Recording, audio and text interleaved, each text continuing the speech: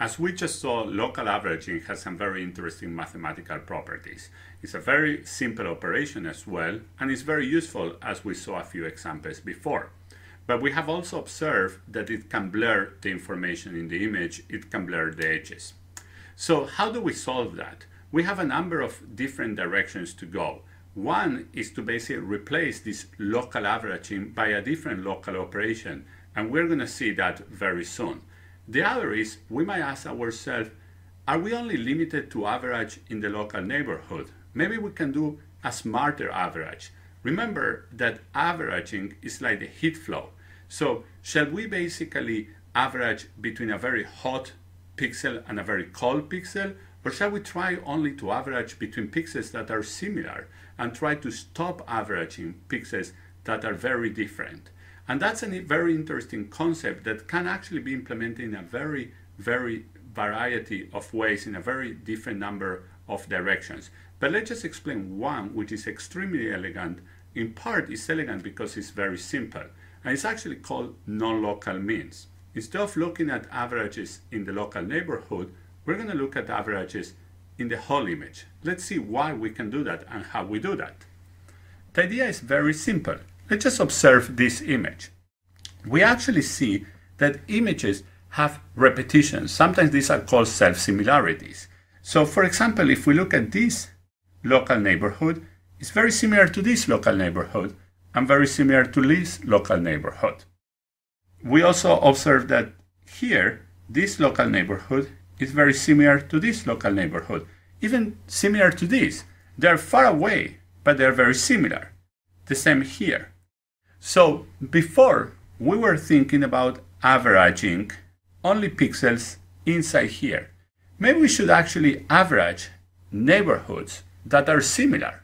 Maybe we should average these three, so we can replace this pixel by certain relationship with others. But we should not mix this with this, because the local neighborhoods are very different. So the basic idea of non-local means or non-local averaging is to try to average, try to enjoy the properties of averaging, but not restrict that to a local neighborhood. So why are we doing that and how are we doing that? So the basic idea is that if we assume that these are identical things, identical structures, but maybe with different noise, let's see the effects of that. Let's assume that we have a certain pixel, let's call it P. That's what we observe. Is the clean pixel plus some noise. But the noise basically is a random variable, so it's always slightly different. So we observe the pixel a number of times. We observe one with a certain noise. We observe it again, same pixel, but with a different noise. And we can observe it multiple times. Let's say that we observe this n times. Always the same pixel, but with different realizations of the noise. If we average all these, we can easily show, these are basic properties of signal analysis, that the noise goes down proportional to the square of the number of times that we average. So we are averaging always the same pixels, the noise is the random variable, and basically the noise goes down proportional to n squared.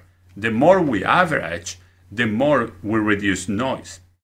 Of course, it's very important that we always average exactly the same pixel. The noise is the only thing that changes.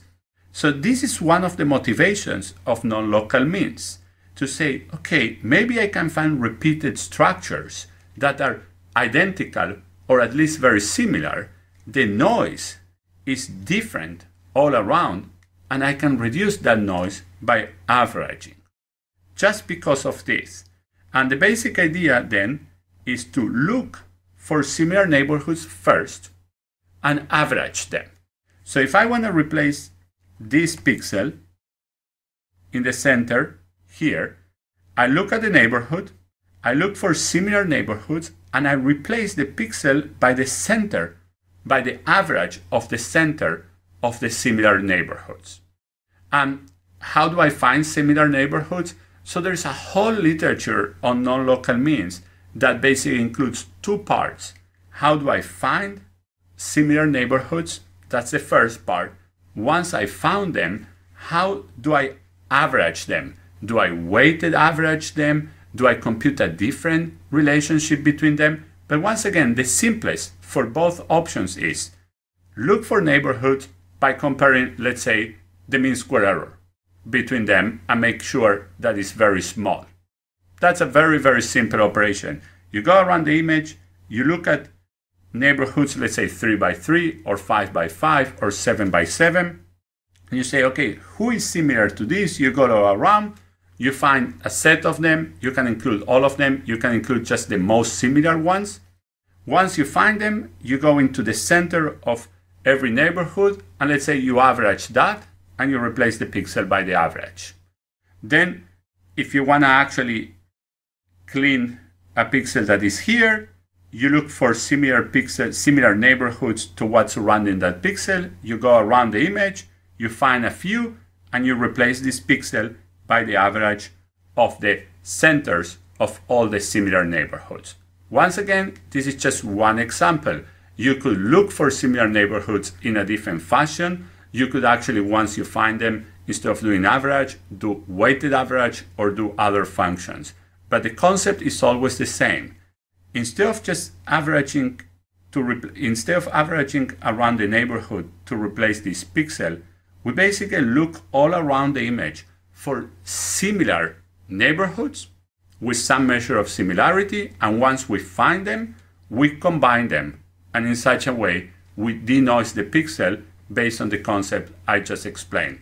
This is an extremely similar operation. Once again, basically in 1 or 2 command lines in MATLAB, for example, you can actually perform this operation, and extremely, extremely powerful, and has opened a lot of research, very modern research in image processing, basically in the last couple of years.